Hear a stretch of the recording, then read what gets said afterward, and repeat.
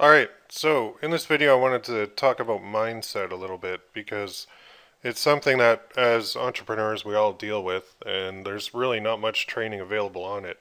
We are kind of pioneers in this business, and you need to be in the right mental state in order to do it correctly. So we're going to talk about a couple things for you in this video, talking about attitude, failure, effort, consistency, and reality.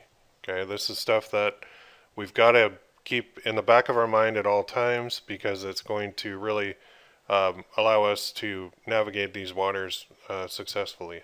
So the first thing is attitude. 99% of success is between your ears. All right, it doesn't matter what idea you have or what training you have or anything like that. If you think you can or you think you can't, you're going to be right. So it just goes back to good old Yoda and do or do not. There is no try. All right. So we're not going to try this. We're not going to try and see if this course works. We're not going to do that. We're going to do it or we're not going to do it. So the key to that is surrounding yourself with really positive people. So when you're working online, you'll get a lot of people that will be doubters and they just don't understand it. They don't get it. My parents and my grandparents I can never explain to my grandparents before they passed what this was all about. They just didn't get it. The online world was some other universe to them. Even my mom doesn't really get it. She knows that I work online, but she doesn't know what I do. She doesn't get it. And when I tell her, I'm just an online marketer, I sell things to people online, she just can't wrap her head around it. She doesn't get it. She doesn't believe in the online stuff. If you talk to her about like dating sites and all that, she's totally against it because that's not how you meet people. You go to like the Sunday church brunch or whatever, or mass to meet people. I don't know. But nowadays, things have changed. People actually do go online. They do a lot of stuff online, but the generation up there doesn't really get it. However, that same generation, while they don't understand how people are selling to them, they do buy a lot of stuff online. So it's crazy.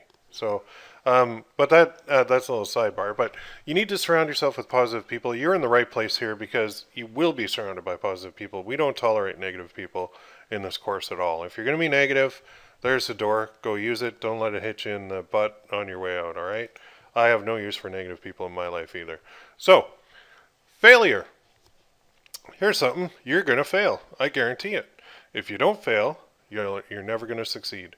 So, why would I say that? Well, the only difference between a big producer and you is the number of failures. They failed more than you.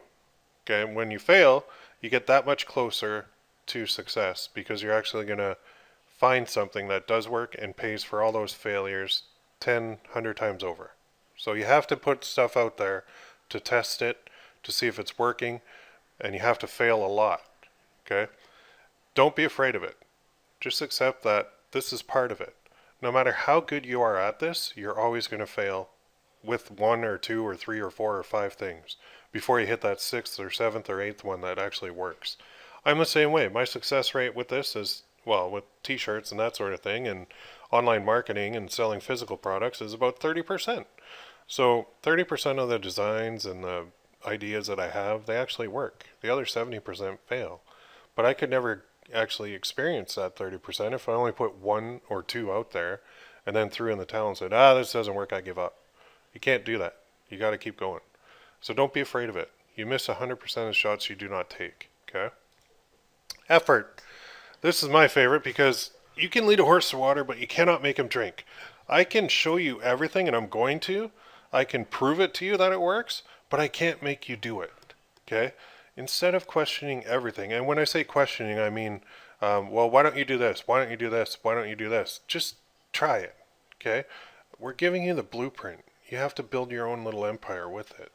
If you do the work, you will. If you do not do the work, you will guarantee failure. That's the way to guarantee. And this failure is a bad one, where you don't ever succeed at it. Do the work does not mean one shirt a week. Okay? In this case, necklace. I forgot to edit that. It means more than that. Way more than that. Like 7, 10, 25 a week that we're going to be testing. Consistency. Don't go on the effort roller coaster. Be consistent. So sometimes we we'll put up 5 or 10 necklaces, and maybe 1 or 2 will actually be worth growing or launching and scaling. And well, when I say launching, I mean the phase with Facebook ads where you're actually starting to pump some time and energy and budget into it. Then we kind of sit back on cruise control and go, we did it. We're getting like a really solid ROI, and now we can just sit back and go to that beach and sip margaritas and have paychecks rolling all day, or checks rolling, not paychecks. So that's not the case. You have to be consistent. Consistent effort equals consistent results. So I should say too, inconsistent effort equals inconsistent results. I'm guilty of not being consistent sometimes myself. But I always find the way I get out of my sales slumps is I add in consistent effort. So every day I'll say, instead of working sometimes in big batches for like a day or two, maybe I'll just do a little bit every day. And that helps me get out of slumps. The reality is this: if you're spending $5 per day, you're never going to do $10,000 per month. Okay?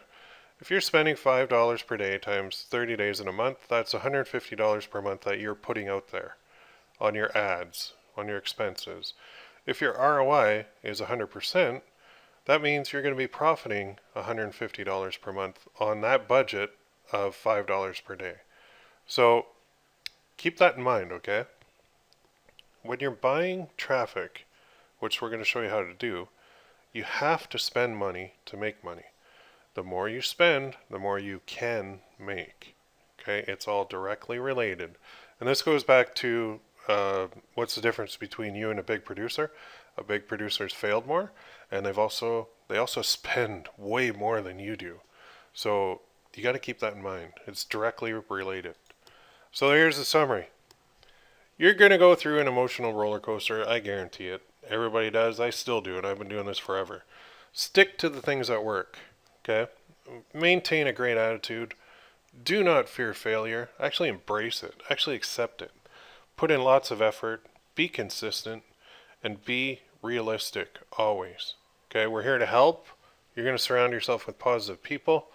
And there's no reason why this can't work for you unless you don't want it to. It's all between your ears. It really, really is. Okay? So I look forward to diving into this and getting to the meat and potatoes, and it's coming up soon.